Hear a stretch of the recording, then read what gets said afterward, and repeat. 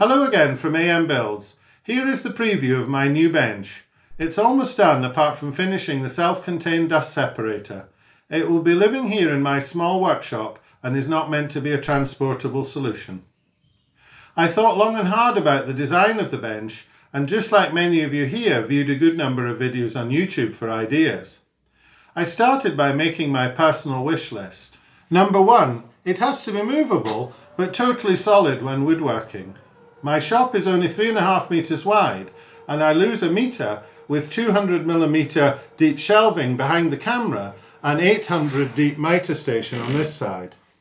Predominantly movement I need is backwards to allow more comfortable working at the front or access to my rear garden, and forwards when I need to be round the other side of the bench.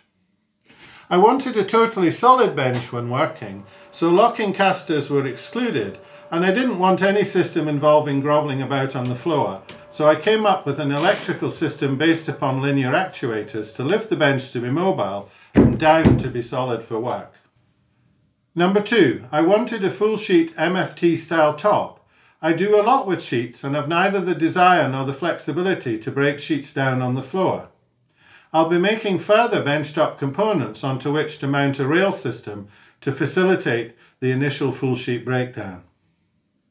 Number 3, I use my bench as an outfeed for my table saw, a TKS 80, and to that end I have made a custom cart so that the saw table is just above the 975mm height of this bench.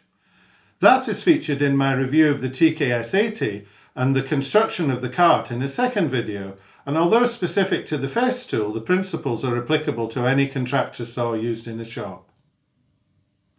Number 4, I wanted my core power tools to be immediately available.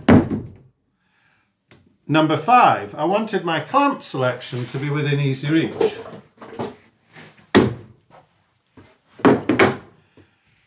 Number 6, I wanted within bench dust extraction with points where I would be working. Number 7, I wanted a vertical clamping facility on this edge, so if I needed to work on a door or something similar. And finally, number 8, I prefer a protruding edge for clamping rather than a box section. Now I had my wish list, it was time to formulate a design and let me show you what I came up with. Thinking back to playing Monopoly as a child, I thought of my bench as having a range of real estate value, and here is my Monopoly method for workbench design.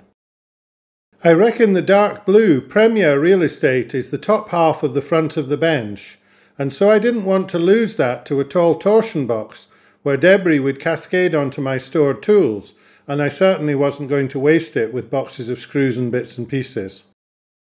I wanted my core power tools to be literally to hand, ready to use and not in boxes, and so, left to right, I have my OF 1400 router, my FS 55 track saw, my DF 500 small domino, and below that my DF 700 large domino, and on the right my PS 420 Carvex jigsaw. Also in the dark blue zone is the mains power, vacuum switched power, and a suction point, so that a vacuum switching powered hose is there for each of the tools using the plug-it power lead system. The next best space, or the green group for me, is the lower half of the front of the bench. I wanted to use that for the accessories for my tools so that I could set up and use a tool without moving more than a single step.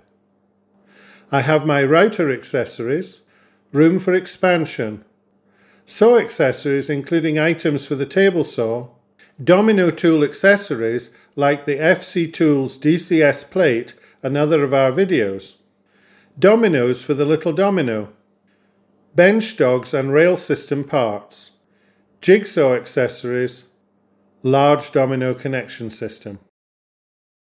Each drawer is a little larger than a sustainer, and so where desirable the entire sustainer contents and plastic tray can be inserted as is. I wanted my bench ends to be easily accessible for clamps, and my left hand end is more easily accessed due to the proximity of the saw on the right. For me, the upper half of this space is the yellow and the lower half the red. Thus, my most frequently used clamps are here, in order with the rail clamps in the middle and 2 styles of F-clamps flanking them. Lower down, I have my market stall clamps, which I only use from time to time. On the right-hand end of the bench, I have my orange group, which includes the craft paper roll for painting, glue-ups and working on dirty items, and below that, switched and constant power and a vacuum port for the saw. Below that are my large and small G-clamps, and below that my purple group of 3-way clamps, only used when I'm doing 4 edges, and other less commonly used clamps such as strap clamps for frames.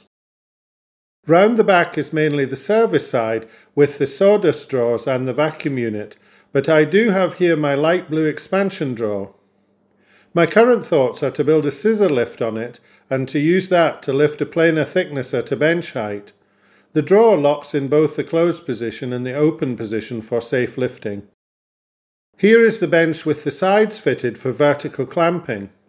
Awaiting some connection dogs, the sides sit in a groove low down on the bench and will be located via the edge row of holes on the bench top anywhere along the long side.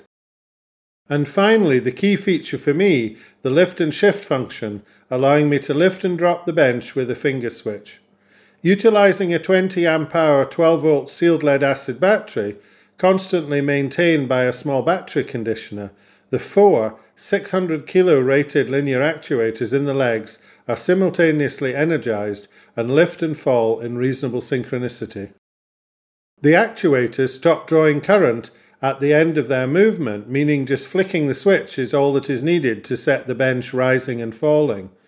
The bench height can be held anywhere on the travel by the actuators being switched off, but sitting on casters, the bench is pretty unsteady for working on.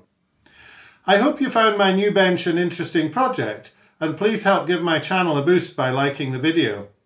A workbench is such a personal thing, with many factors feeding into the wish list and design, and mine is just one way of setting out a workbench. It's not better than others, it's just mine. I've collected along the way construction photos and clips to enable us to make a series of videos for the bench modules. I have the full-size MFT top, made from a standard MFT as a template, in production, and would welcome suggestions as to which aspects you would like to see after that. Again, please help my channel by commenting below. I've also added a PayPal me link to this video in the hope of giving something to my son Malcolm for producing it.